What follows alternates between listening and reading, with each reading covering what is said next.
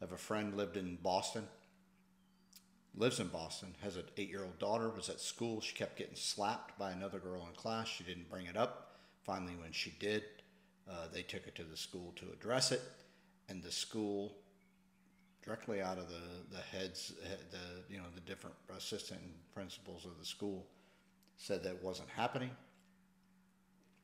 They didn't sit well with that.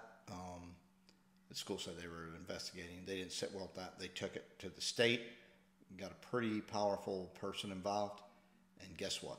It did happen. And guess what else? They're having to address it and dealing with it in a bully case. Now, it's what I've been telling you has been going on. Everything's a lie.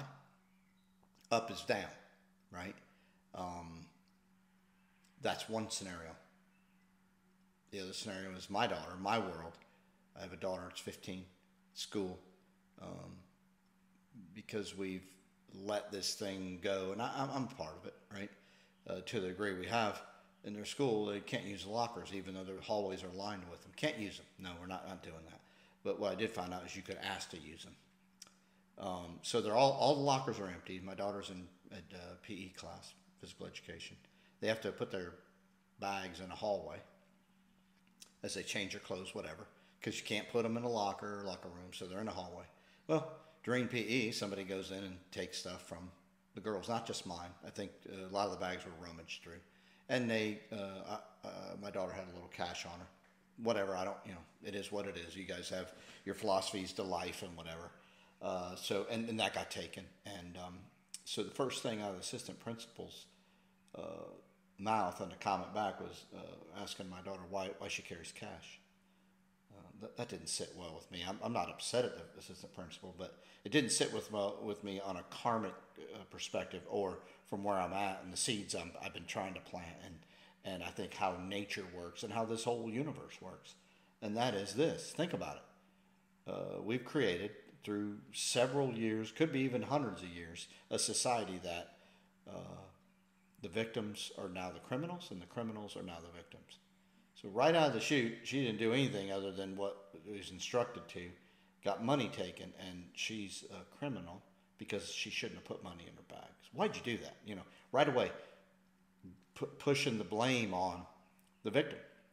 And that's what's been done to you. I've been trying to explain this to you. Hopefully I can come across in a way that makes sense, or an aha moment.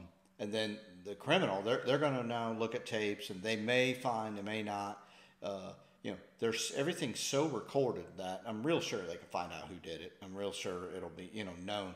She probably won't get her money back. I'm not looking at all that, and I'm not really looking to punish the person that did it. But when society gets to the point that we're at, which is the victim's the criminal and the criminal is the victim, we're in big trouble. And that's happening. The politicians know this is how it's gone, and the human nature has been structured in this societal complex form of operating that, what more could you have done not to be a victim? It's up to you because you should have known, but at some point we all got to stop and go, no, wait a minute here. I don't want you to be a victim, and I don't want you to be a criminal, but in the world, the way nature works is you're accountable for yourself. You must, from you to the universe, from you to the energies that you live in, you must be accountable for that. And if you infringe on somebody else and it's not correct, the universe will eventually come back and get you. We've created a scenario where that's not happening, but it's going to be fixed now. We are advanced tremendously from an energy perspective. We've been lied to on a grand scale. I've been telling you this. We've been lied to so bad that we've actually been convinced that a victim can be a criminal and a criminal can be the victim. That's how damn lied we've been to. And where we've also been lied to is the fact that it's okay to be a victim or a criminal. I don't think it's okay to be either. I think it's okay to be accountable, right? Things happen, but what do you do with that, right?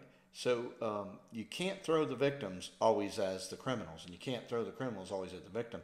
Let's put it back in nature's hands, and let's get the balance back. We will do that, and we are doing that, but it had to get to this absurd place Not because y'all haven't, the ones that have been commenting and been watching my videos haven't been working on it, but because the world has positioned it accordingly to where we're seeing, thinking that maybe we're wrong and we don't want to be outside of what everybody else is trying to do.